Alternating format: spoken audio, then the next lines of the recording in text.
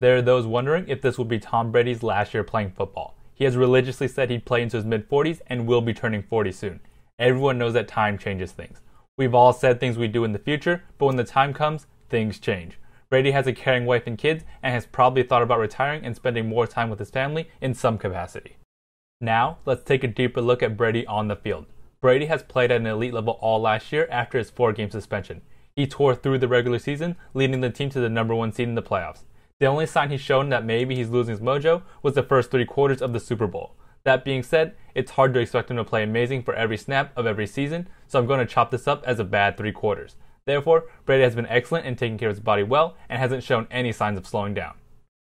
The trend of quarterbacks is that they fall off a cliff after age 39. Tom Brady played fantastic at age 39, but statistics are trends and numbers don't lie. Manning and Favre enjoyed excellent seasons before falling off a cliff in their final season. I'm sure neither of them saw this kind of drop in quarterback play coming. Now, statistics are on average, and there's always corner cases, and you don't win many bets against Tom Brady. With that being said, let's go over 3 scenarios and what I think Tom Brady will do afterwards. In the first scenario, Tom Brady wins another Super Bowl. This isn't too hard to think about since the Patriots loaded up on talent this offseason and are heavy Super Bowl favorites.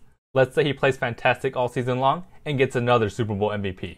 He has already cemented himself as the best quarterback of all time in my eyes, and this would cement it even further. If Tom Brady wins his 6th Super Bowl, I think he'll retire. He has nothing left to prove, and I feel as though he'll be one of those players who likes to go out on top. It's one thing to know that you can still play, but choose to leave. He's already won more Super Bowls than any other quarterback in NFL history, surpassing even his own hero in Joe Montana. This one is up in the air though, since he knows he can still play at a high level, and I can see him playing until the Patriots don't let him. The second scenario is if Brady falls short of winning the Super Bowl. This can mean he loses in the playoffs or in the Super Bowl. In this case, I definitely see him coming back. He's known for his ultra-competitive nature, and the thought of him coming so close will drive him to continue on playing. He will show no signs of slowing down, but the media and various outlets will ask if he can still play. There is nothing scarier than an angry Tom Brady, and that will drive him to work extremely hard to win another Super Bowl. This is the likeliest of scenarios since even though they're favorites to win, it's not a sure thing like in the NBA.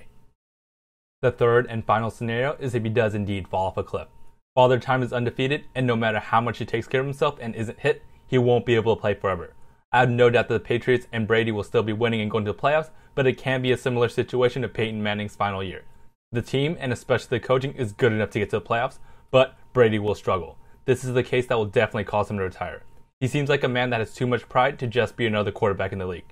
He's been great throughout his entire career, and this would in no way hamper his legacy. In the end, Brady is well prepared for retirement. He has made plenty of money and is well set for the future. I think he's been preparing for this for a while now. You see that he's been appearing in more and more commercials and taking more endorsement deals.